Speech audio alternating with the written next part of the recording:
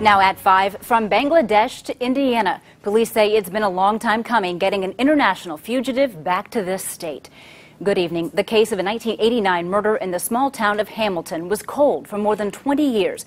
Now officials are speaking out about how they got the suspect extradited back to our area. News Channel 15's Adam Widener spoke with police involved in the case. He joins us now from our newsroom with the latest. Well, it was big news a couple years ago when Mahfuz Huq was arrested overseas. It took 2.5 years for him to be extradited back to Indiana in a case unlike anything local police have seen.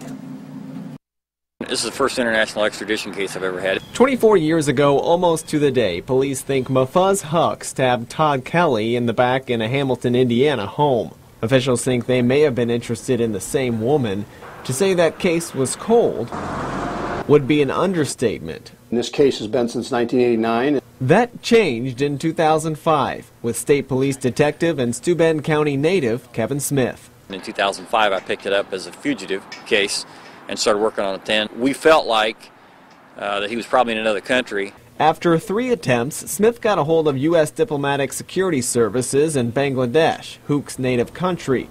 They found him under an alias, but had to just watch him since he couldn't be extradited from Bangladesh. He eventually flew to India, where police arrested him in 2011.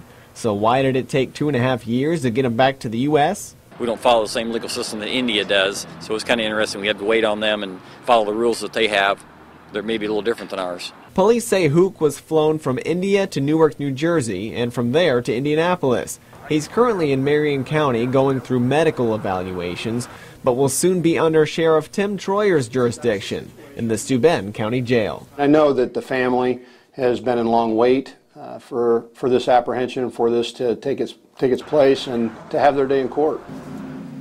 Now, Huq could be in the Steuben County Jail as soon as the end of the week. He'll have his initial hearing soon after that. In the meantime, Steuben County prosecutors are preparing evidence and testimonies from 1989 in what is sure to be a very unique trial. Live in the newsroom, Adam Widener, News Channel 15.